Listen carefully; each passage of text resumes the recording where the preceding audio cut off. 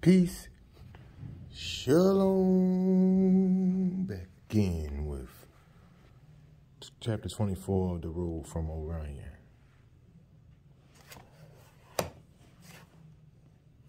Please screenshot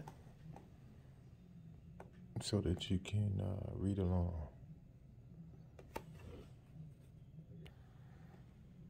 Don't forget to like, comment, and subscribe. Help me out. Thank you so much.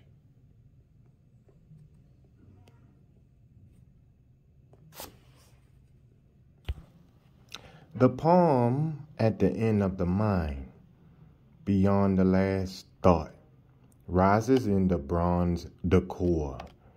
A gold-feathered bird sings in the palm without human meaning, without human feeling, a foreign song of mere being.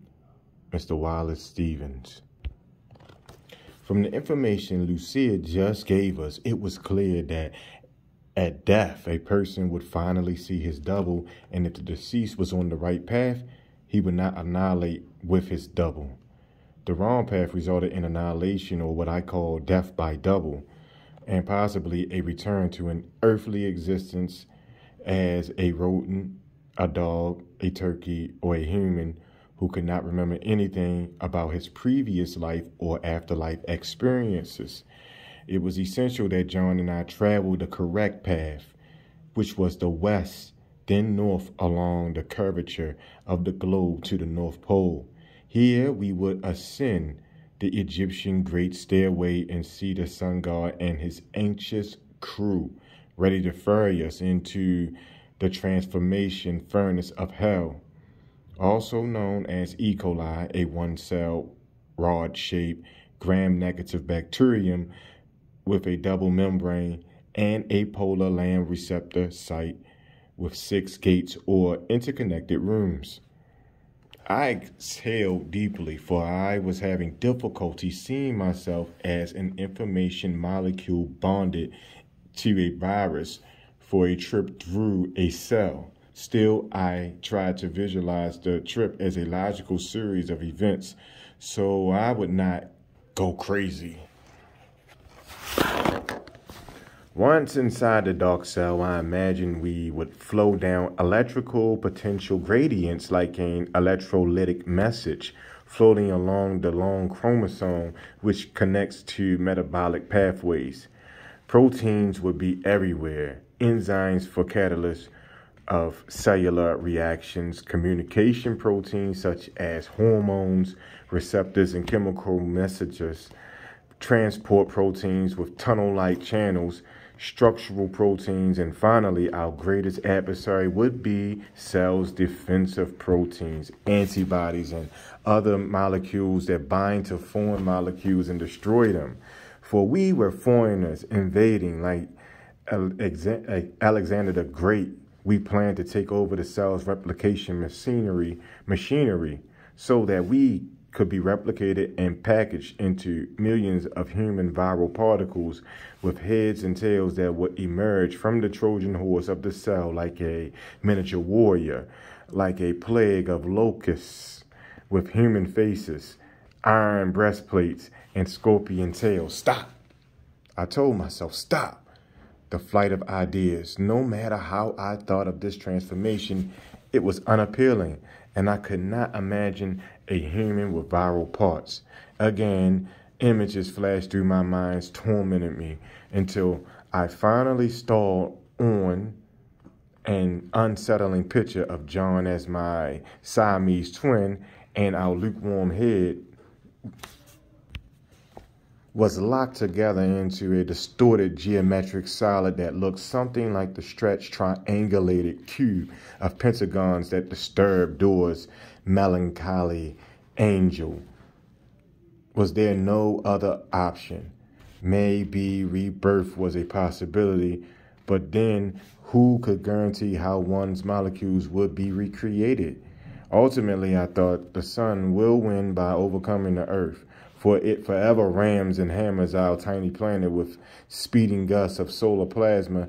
And if this doesn't demolish our globe, we may explode our own planet with nuclear warheads and octane nitrocubane, blasting our molecules into the heavens. And then what? Will one's conscious remains just drift in outer space like a piece of immortal debris? Maybe now was the time to transform into an adaptive species by jumping to a viral genome that could retain human consciousness while replicating into a life form similar to the cold light matter that already populates most of the universe. Still, the idea of a cross between hot and cold species, a lukewarm species, and a bioluminescent phage head was not my vision of eternity. For the human experience, although a miscalculation with the wrong numbers, is magnificent. At times, the glory of the human world is overwhelmingly beautiful. Then, it can also be catastrophic, a terrible sorrow, a painful nightmare drowned in despair. Yet, I could not ignore the fact that the Egyptians believed their pathway led to satisfactory eternity and a chance for human being to exist as a constructive life form. Perhaps the Tahamara tribe believed in this same destiny. I tried to console myself with the idea that the afterlife might look like a lot better when we arrived there. But then it could also be a lot worse. Reminding myself to be positive and use imagination, I surmised that if the dead knew the Egyptian path to eternity, they would not have to endure the inevitable judgment scene ordained by our religions. A bad experience where you were like one of Coleridge Mariners or Prince Prospero's guests, not really sure where you would end up, what you did wrong, or why you were invited. Thoughts like these persuaded me that the Egyptian afterlife transformation was actually a form of secret salvation, because knowledge of the path was only given to the pharaohs and nobilities, not the plebs.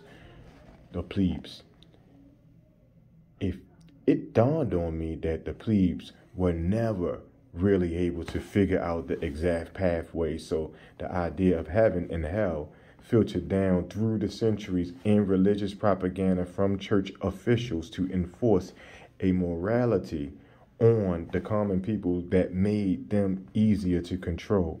Faith, the theologians cried, you must accept the doctrines on faith. Of course, the church officials had to accept their own doctrine on faith because they didn't know what it meant either. They did not know the pathway to eternity, for the directions were buried in Egyptian hieroglyphs that were not deciphered until John Francois Champollion broke the code in 1822. Even this discovery did not unveil the hidden meaning in the phonetic symbols and artwork that Lucia claimed she decoded. Nonetheless, this endeavor by the pharaohs and nobility to keep their scientific knowledge secret was abetted by their ability to keep the bloodiness pure of intermarriage within the royal line. That was not bloodiness, that was bloodline, sorry. Yes, incest was the means to keep the plebes out of the royal affairs that related to a secret scientific knowledge that would give the kings an edge in the afterlife. But incest may also have increased the Egyptians' predisposition for mind expansion into the tiny quantum world. In fact, brother, sister, and child parent marriages were common in pre-modern cultures, and believed royal incest nurtured supernatural abilities. Naturally, common folk were not allowed this special privilege, but the kings were. Add this inherited inclination of the kings to white powder use, and one might experience a passage into the quantum world similar to what 20th century psychologists have called schizophrenia. Instead of concealing authentic experiences, modern psychologists could have tapped into innate wisdom like the ancients. Rather. But again and again, psychologists have shown that they do not have the skills necessary to mentor schizophrenics, for they have resorted to electroshock treatments, isolation, straitjackets, incarceration, sedatives, and other drugs. They have purposely masked quantum insight in a shroud of insanity. In the midst of my reveries, John had fallen asleep in his chair. I thought I saw a shadow behind him, a rippling movement beyond the rock ledge, but it must have been the silhouette of a hawk angling the air current beneath the sun. It wasn't long before Lucia returned with black coffee, no extras.